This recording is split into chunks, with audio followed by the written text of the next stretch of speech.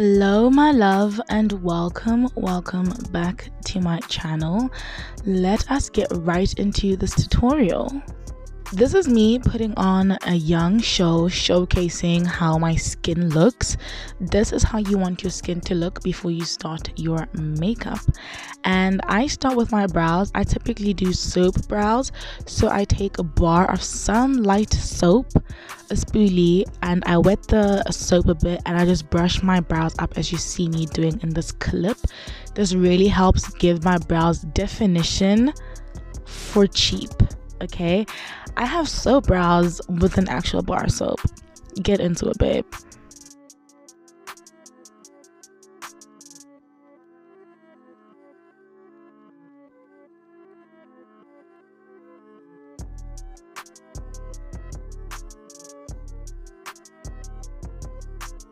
I started color correcting and I haven't gone back. I do this now because my under eyes are so dark and so is the area around my mouth. So I typically color correct those every time I am doing my foundation routine. This just gives me a cleaner look, and not that the look isn't clean when you don't get full coverage, but I just prefer full coverage. And so this just helps my foundation sit on my skin really well. And I use a really light brush to blend this in because I don't want the brush to steal all the product.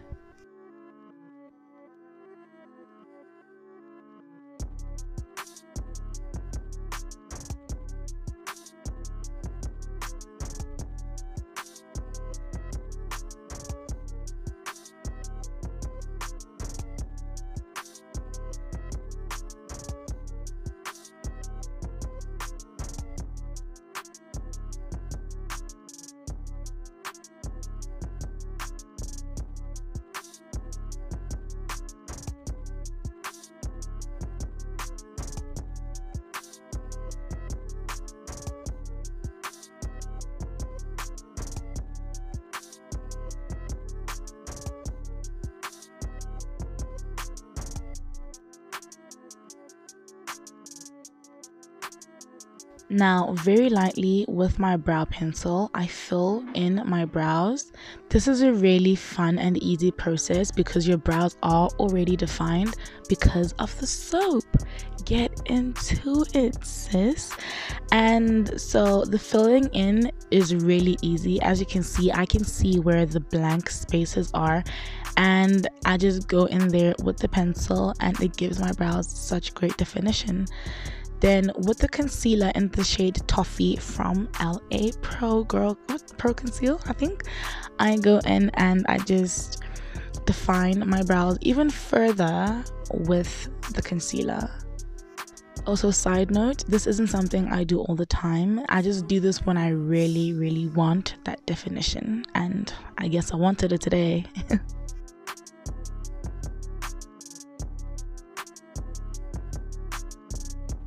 Guys, I cannot even tell you where I got this palette. It doesn't have a real brand name. It's just a palette I picked up at China Mall. And babe, can I tell you about these concealer shades they give? So I take a shade that is close to my skin tone and I just go in over the color corrector again because I really want my under eyes to be bright. I love a bright under eye. And so I'm just going in with the concealer and I am concealing that part of my eye because I really want the concealer to sit. Then I'm taking my foundation. I have been searching for a foundation that gives me full coverage, and my Espresso by Fit Me Maybelline has done the job. I love this foundation. I really do recommend it if you are my skin tone because it gives, okay? And I use a brush to apply my foundation, and I put foundation on the brush and then I put it on my face. This is because I don't want to use excess product because my foundation brush already has foundation for my previous makeup application, so I never put a lot of foundation on my brush, and I find that this gives me a really airbrushed look. Just look at the difference. This foundation, like, look for yourself. I can't give you a testimony without the truth. It just gives me great coverage, and the shade fits me so well. Next, I go in with my concealer in the shade Toffee. I really love this shade, and I just draw out my cat eye. I say this every time I do my makeup. This is never going to change. I love a catty makeup look. Really, I love when my makeup is sitting in the middle, and I love when my makeup looks like I'm giving an attitude. Yep, I said it. I love makeup that makes it seem like I am giving an attitude. I just feel like it's really boom and out there, and that's what I'm into. So I blend my concealer with my concealer brush. This is a tip that I learned from Uche Natori. I'm sure a lot of people who watch makeup tutorials know her, but she brushes first and then she goes in with a blender, and this has changed the game. Okay, it has changed my makeup game so much. Blending your concealer with a brush first, because brushes don't move the product, you move the product with the brush. Beauty blenders go in after the brush because they absorb the product, and that's really what you want. You don't want the first blend to be absorbed by the blender. So pro tip, use a brush. Thank you very much.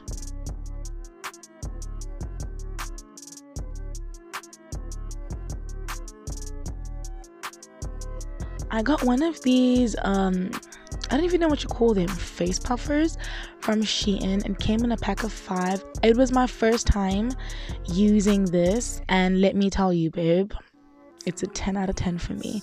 And I have started to set my face with loose powder instead of the heavy powder, because I just feel like loose powder is easier to control when you are having to blend it.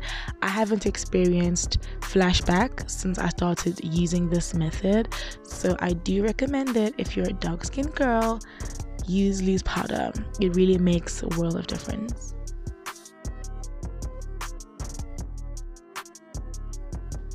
To blend the powder, to brush the excess powder away, I use a brush that has really loosely fitted strands, and I do this because you want listen to what I'm saying, you want a light brush, not a heavy brush that's going to move the makeup on your face.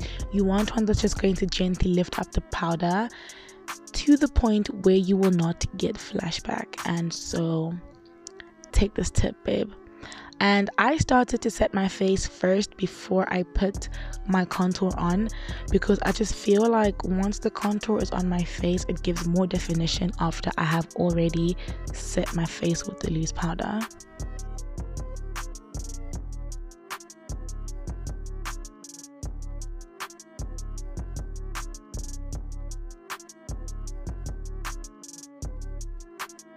One thing I've changed about my makeup is that my nose contour isn't as sharp as it used to be. I mean, the nose contour is really there and you can see it, but it's more subtle now. I'd like to believe that it's more subtle, and I give myself a button every time I do my nose now, because I just feel it suits me and I like how it looks on me, and it's really cute. So give yourself a button nose the next time you contour your nose. I promise you it's worth it.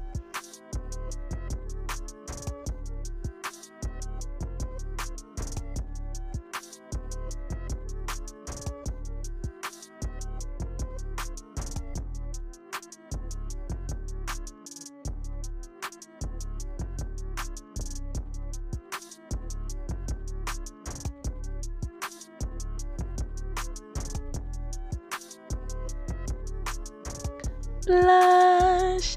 This has got to be my best friend. As a dark-skinned woman, okay, I will forever stand for blush on our skin. As a dark chocolate babe, my love, grab that blush and do not be afraid to apply it. It just looks so beautiful on our skin and it just gives. So get with the program, babe. So after I apply my blush with a brush, I go in with a sponge just to take off the excess. And this burgundy ball that has been through quite a bit, I take this because it has really bright golden colors, and I'm just putting this in the corner of my eye because I want to define my eyes. And of course, lining my waterline. I do this because it really makes my eyes stand out. Look at that. Don't play with her. And of course, some mascara. I haven't been applying lashes. Like, I am here for the mascara game. And I set my face after I'm done with everything. And yeah, onto the lip combo.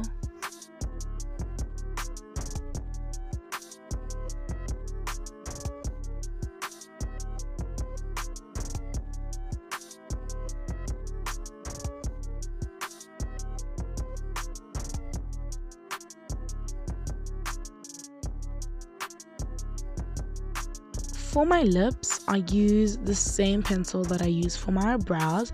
I just feel like I'm not going to spend money on a lip pencil if it's going to have the same function as the brow pencil. You feel me?